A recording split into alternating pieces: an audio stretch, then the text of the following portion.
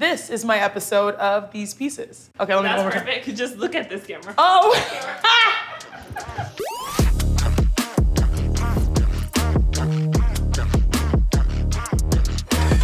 What's up, y'all? It's your girl, Chiney Ogwumike, WNBA All-Star and one of the hosts on ESPN, and welcome to my episode of These Pieces. Today, I'm gonna show you a few of my favorite things. This was one of my favorite movies growing up, The Sound of Music. Anywho, I'm gonna show you the things that I love the most. Collectibles, from basketball to broadcast to my culture, my heritage.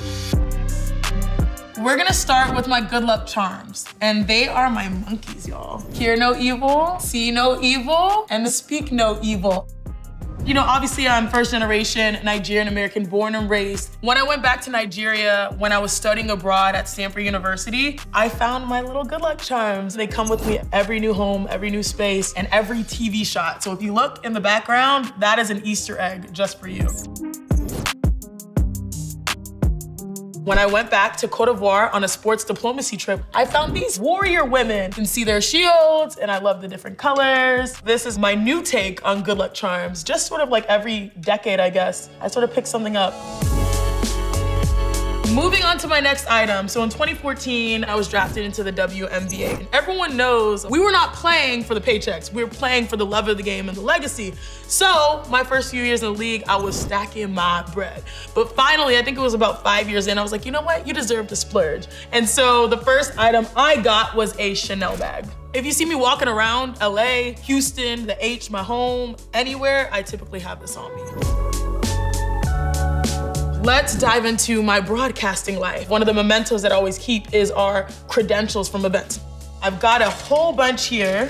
This is the WNBA Finals, USA Basketball, when my sisters and I were trying to compete for Team Nigeria in one of these camps and clinics. I've got the NBA Finals in 2024. This is this year's credential. Oh, NBA All-Star Tech Summit 2022. This was very, very important to me because I was on stage with all of the movers and shakers like Masai Ujiri, Adam Silver, a lot of people that really have changed the game for not just basketball here in the US, but globally. They just remind me of like how far I've come as a broadcaster, and they're cool.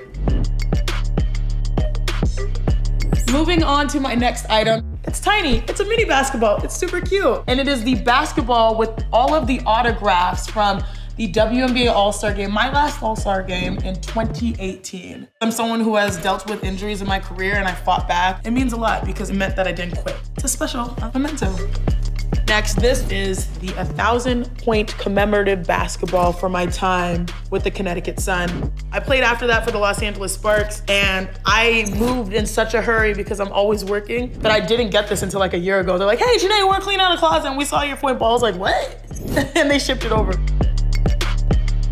All right, it's time to go up to my office where all the magic happens. Follow me. Welcome to my office. This next piece is the absolute showstopper of my house. It is this carpet. It was gifted by the Federal Capital Territory Administration when I last went to Nigeria to celebrate sport, celebrate the power of women, empower young girls to play, and this is what we were gifted with. Honestly, it's just gorgeous. Now, mind you, it is not fully styled in my house, but I just had to keep it out there just to remind myself why I do what I do. All right, moving on to my next item. These shoes were a collaboration between Adidas and ESPN to celebrate SportsCenter and the brand. You know, your girl loves some bling, so it's got gold encrusted Adidas logo, ESPN logo, and you can even see the SportsCenter top 10 branding. Literally my world's merging. So I'm an Adidas athlete and I also work on SportsCenter quite a bit. That was actually my first full-time role at ESPN, an NBA analyst on SportsCenter back in 2018. Everyone at ESPN got them, but your girl got it first because it's family.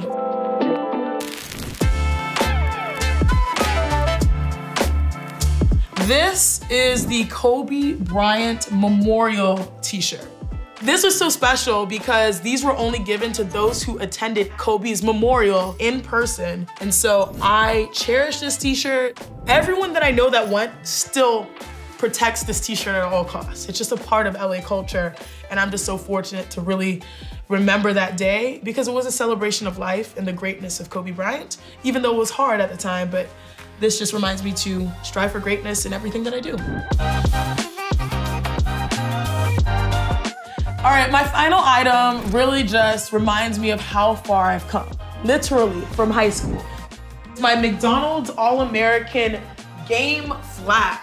And so in 2010, I was the #1 player coming out of high school, an All-American, and this was one of the first experiences that I had playing with the best of the best, where we felt like we were gonna change the world.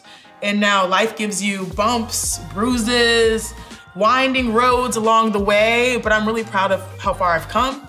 And this reminds me of how big my dreams were coming out of high school and how I'm actually living out my dreams in real life.